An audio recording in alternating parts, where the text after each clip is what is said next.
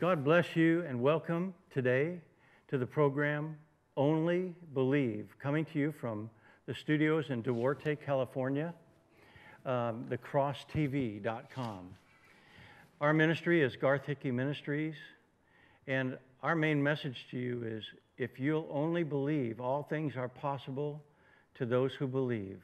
All things are possible to you that believe. So today, we just want to worship the Lord with you just for a moment and set the stage for the Holy Spirit to come. Because when the Bible says that when we worship Him, the Bible says, I wish that men and women everywhere would lift up holy hands without wrath and without doubting. And as we lift up our hands to the Lord and we just surrender and say, Lord, I surrender all. You know, when we surrender everything we are and everything we have to God, then He can move in our behalf. Amen. And I want you to know that Jesus loves you. Today, Virginia is with me on the program. Hello, Virginia. Hello. Welcome. And what do you have to say to these folks? Oh, I just want to tell you that Jesus loves you, and we have a great program for you today. Amen. Mm-hmm. Hallelujah, Jesus. So today we're going to worship the Lord because the Bible says that He dwells in the midst of the praises of His people. Is that true? What happens when you get into the presence of God, Virginia? God starts to speak to you.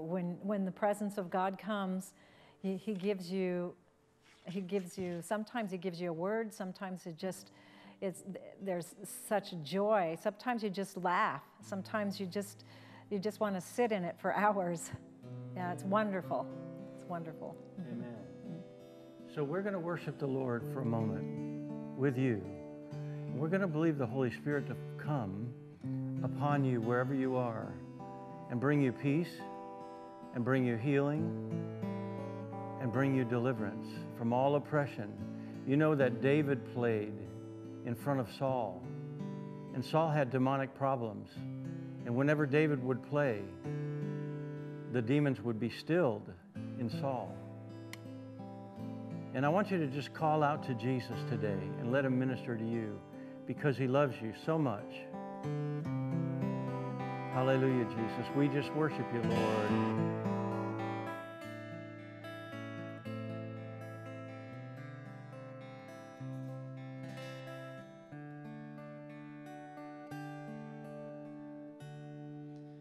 We love you, Lord, and we lift our voice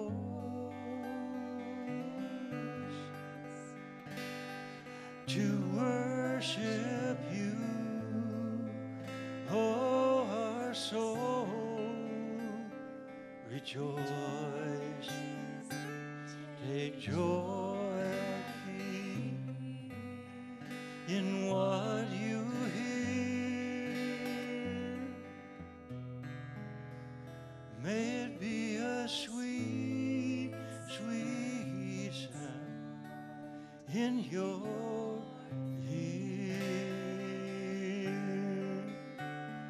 We love you, Lord, and we lift our voice to worship you.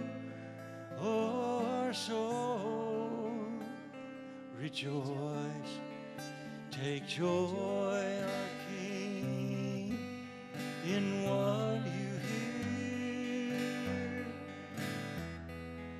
May it be a sweet, sweet sound in your ear.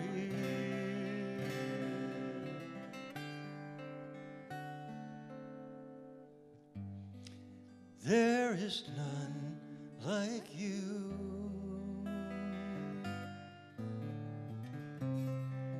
No one else can touch my heart like you do. And I could search for all eternity long, but I'd find, Lord, there is none like you. Receive healing right now. Receive deliverance. There is none like you. No one else can touch my heart like you do. And I could search for all eternity long, but I'd find, Lord, there is none like you.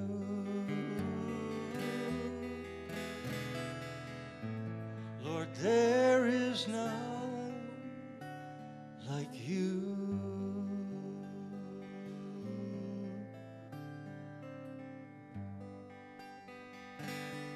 You know, whenever someone plays, if they're worshiping God, the Spirit of God can come right then and heal.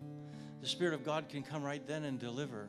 I heard a story about a brother who was in, I believe, Mexico, and he was just playing in a tent, playing his guitar and singing a song about, it's in your hand, you hold a miracle. And as he sang that song, there was a man right outside the tent who was blind. And all of a sudden, this man just started screaming and jumping and shouting because he received his healing, and his blind eyes that had been blind for years were opened instantly, just while this brother in the tent played and worshiped the Lord. See, here's what happens. If you can get in the presence of God, there's no sickness that can come in God's presence. It's totally obliterated. If you can worship the Lord, there's no disease that can stand. There's no demonic spirit that can stand the presence of the Lord. So the way we come into His presence is how, Virginia? Worshiping Him and lifting your hands unto Him. Hallelujah. Yeah. Hallelujah, Jesus. Hallelujah, Lord Jesus. Hallelujah, It Jesus. says to lift up holy hands. Lift up holy hands. Yeah. So why don't you lift your hands to the Lord right now? Thank you, We're going to sing one more Thank you, song. Jesus. And I want you to receive. Just like lay back in God Thank you, Lord. and receive healing from the top of your head to the soles of your feet. Blind eyes open. Mm-hmm. Deaf ears open. Yes. Bones Lord. Thank be you. healed. Arthritis, get off of these people in the name of Jesus. Yes, amen. Every blood disease, be cleansed in Jesus' name. Yes. Every demonic spirit, we're speaking to you right now in the name of Yes, Jesus. in the name of Jesus. Every demonic spirit, you have to go from the people. You have to stop right now. Yes. And all you need to do is say, Jesus, Jesus, whatever you do, whatever you do it to me. do it to me. Hallelujah. Thank you, Oh, the glory of your presence.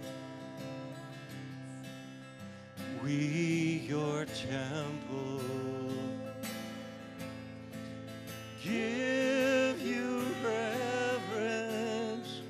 So arise to your rest. So arise to your rest and be blessed by our praise as we glory in your embrace. As your presence now fills this place. Oh, the glory. Oh, the glory. Now receive His healing power in your life. Of your presence. Receive deliverance right now. We, your temple, Receive freedom. give you reverence. So rise to your rest and be blessed by our praise as we glory in your embrace. As your presence now fills this place.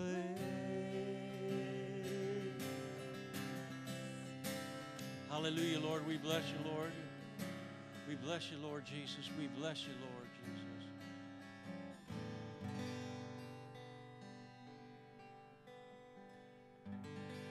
Hallelujah. The name of our program is Only Believe, and our ministry is called Garth Hickey Ministries. You can reach us for prayer requests at garthhickeyministries@gmail.com. Garth Hickey, Hickey, ministries@gmail.com. And you can give to the ministry either here at the Cross TV, or if you want to give specifically to Virginia and I and the ministry, you can go to Circle Pay under Garth Hickey. God bless you today. We're going to receive the word, and God's going to give you a brand new word for right now. It's a new day. Amen. And God will do a new thing for you today. Amen? Amen. Virginia, what can God do for somebody right this minute? Well, just as we were worshiping the Lord, He can give you joy unspeakable, and He give you peace and understanding like you've never had before. There's nothing like the worshiping of the Lord and being in His presence and receiving. He'll give you joy unspeakable that comes from nowhere other than Him. Amen. Glory to God. Yeah. You know, the Bible says that the joy of the Lord, that's your strength. Mm-hmm. The joy of the Lord is your strength. Yes. How do you account for the joy that you have, Virginia? Oh gosh, it's only the Lord that He poured out His joy upon me. I was born with it, but then the Lord gave me even more joy when He baptized me in the Holy Spirit. And it was like this blanket of joy. He just poured out this blanket of joy over me. And I just wanted to share that. It just like bubbles out of you, and it bubbles out of me to others. And so it's hard to explain, but it just is the Lord coming forth. Amen. Can you go to Galatians 5:22 area? Yes. You know, the joy of the Lord is one of the fruits of the Spirit. And the joy of the Lord, if you allow the joy of the Lord to come up out of you, if you're born again, the joy of the Lord is in you. If you're not born again, if you're not a Christian means you've at some time in your life said, Jesus, be my Lord and be my Savior. So if you've never done that, you need to do that. But once you do that, the Spirit of God comes inside of you, and one of His fruit is joy. And the Bible says, joy unspeakable and full of glory. In Galatians 5:22 there, it talks about the gifts of the Spirit, I believe. Yes. So would you read that passage? But the fruit of the Spirit is love, joy, peace, long-suffering, gentleness, goodness, faith, meekness, temperance. Against such there is no law. Interesting. Mm-hmm. The fruit of the Spirit is, first of all, what? It is love. Amen. Now, some people teach that the fruit of the Spirit is all these things. Other people teach that the fruit of the Spirit is love, and then joy, and peace, long-suffering, That means putting up with people a long time, and putting up with situations, sometimes a long time. Long-suffering, love, joy, peace, long-suffering. Gentleness, goodness. Gentleness is a fruit of the Spirit. Interesting. You know, somebody can be a warrior and be gentle, except when they need to be the warrior. Interesting. Yes. Gentleness, and then what? And then goodness. Goodness. One of the parts of the fruit of the Spirit is goodness. Because the Spirit of God in you is good, you're good. You know, I heard a lady say, I can't love my mother-in-law. I hate her. But you know what? If God's love is in you, you really don't hate her. If you check right down in your stomach, right down in your gut, you don't really hate your mother-in-law. You have a love for her from God's love. Because His love came inside of you the moment you were born again. And if you draw on that love, if you draw on the Spirit's leading and follow the Spirit of God, He'll help you love. He'll help you do things you can't do, because it's His fruit that needs to start dominating you and your life, instead of the old nature, the old man, which was actually Satan's nature. Yes. People call it the Adamic nature, but it's really the satanic nature because Adam got Satan's nature when he fell and sinned in the garden. Yes. So go ahead, Virginia. What's the next fruit? So the next one is faith. Faith. And actually the word translates faithfulness. It translates to be faithfulness. So these, you know, a lot of us had trouble with all these different things in our life at times. But the more Word of God you put inside of you and act upon, the more you become just like Jesus, who was the epitome of all of these gifts of the Spirit and these fruits of the Spirit. And you become like the Lord. And as a matter of fact, in 1 John 4:17, the Bible says that as Jesus is right now seated at the right hand of the Father, so are you in this world.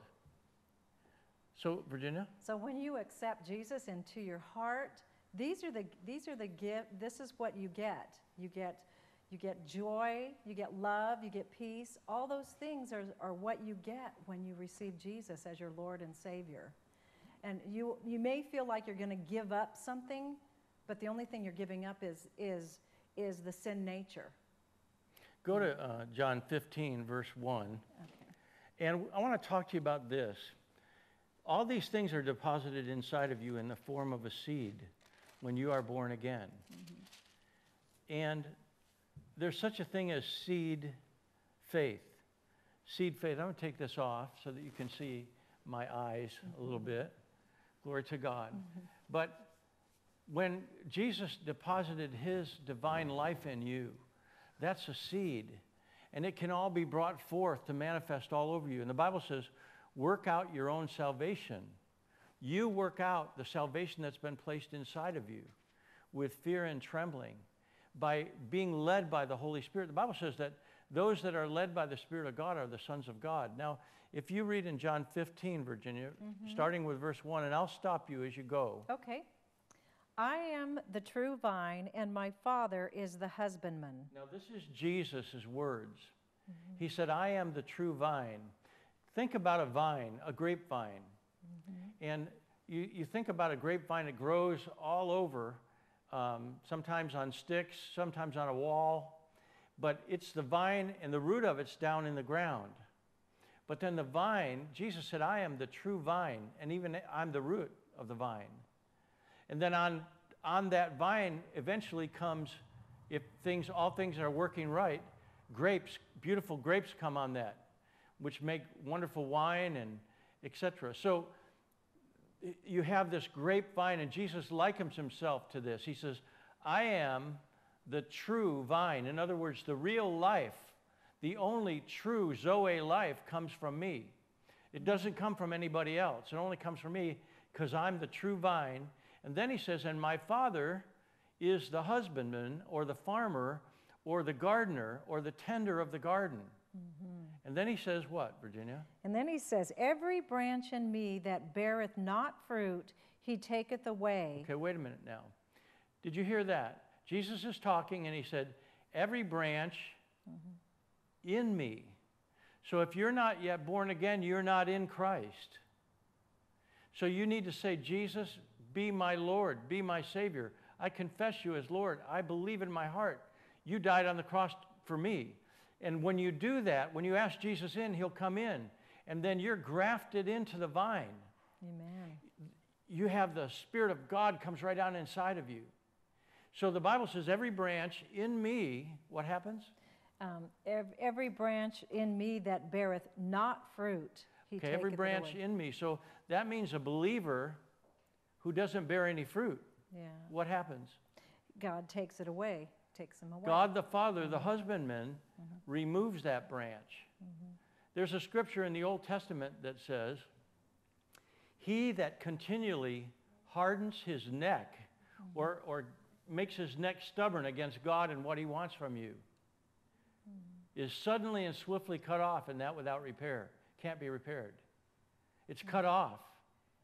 Why? Because that vine needs to grow, and if there's a lot of dead stuff on the vine not doing anything, then a farmer or a gardener goes out and cuts off all the dead stuff so that the rest of the vine can really produce what it's supposed to. So you need to be a believing believer. And you need a believer who's a doer of the word, lest you be cut off. Amen. So it says what now, Virginia? And every branch that beareth fruit, he purgeth it, that it may bring forth more fruit. Okay, and every branch that bears fruit, he purges that or prunes it and makes it so that it can produce more fruit. So you need to be obeying God. You need to be doing what God wants you to do. And then God will see to it that you'll grow more. And then what's it say? Then it says, now ye are clean through the word which I have spoken unto you. Okay, so as you stay in the Word of God, as you keep reading the Word, as you keep listening to the Word, it cleanses you. The Bible says it cleanses you from all sin.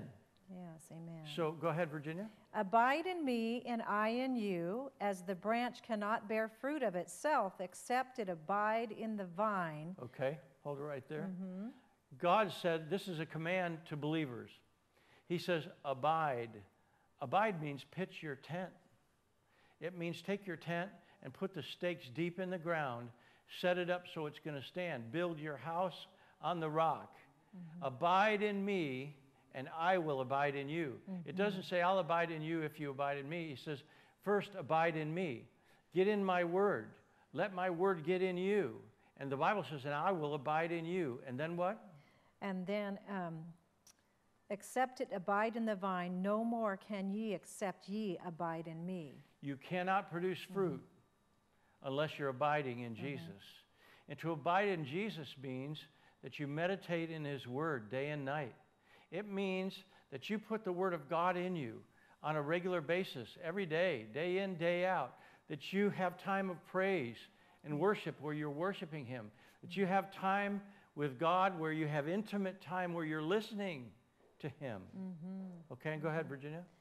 And then it says, I am the vine, ye are the branches. He that abideth in me, and I in him, the same bringeth forth much fruit, for without me you can do nothing. Okay, Jesus again reiterates that he's the vine, and that all those in Christ are the branches. And then he says that, what did he say there? Those that abide in him? Yeah, he that abideth in me, and I in him, the same bringeth forth much fruit, for without me you can do nothing. Okay, so the condition is both that he abides in you and you abide in him in the opposite. First you abide in him and he'll abide in you, and he'll see to it that you produce much fruit. Amen. But the opposite is true. If you don't abide in him, you can be in him and not abide in him according to the scripture. Amen. Yep. You can be in Jesus and not abide in him because you spend no time with him. You have no intimate relationship with him. You don't worship him on your own. You don't go among other people in fellowship. So today, we just want you to understand, and the last thing it says in verse 7 is, In verse 7, we it have says, 1 minute. If ye abide in me, and my words abide in you, ye shall ask what ye will, and it shall be done unto you. Now listen to that, you guys. That's a tremendous promise. It says if you abide in him, he abides in you. You can ask whatever you want to, because you'll want to ask things that are in line with God. Amen. And that'll bless you. Amen. So today I want you to just receive what God has for you right now. Father, we pray over the people. Yes, Lord. Satan, take Thank your you, hands off their Jesus. lives. We demand that every power, every principality, and every ruler of darkness loose their lives and let them go free right Yes, now in in Jesus' Jesus' name. And Father, whatever they ask for as they abide in you, the Bible says they'll receive. As they abide in you, even as they abide in you is the key. So if you're not receiving, you need to abide in him. Get in the Word. Thank you, Lord. Let it saturate you. Study the thing you need. Study the Word that you need. And if you're giving, remember you can give online to thecrosstv.com, or you can give to our ministry at Garth Hickey Ministries. Just go on to, what's it called? Circle Pay. Circle Pay. And you can give there. God bless you. You have a great day. Jesus is Lord, and we'll see you next week. All right. Amen.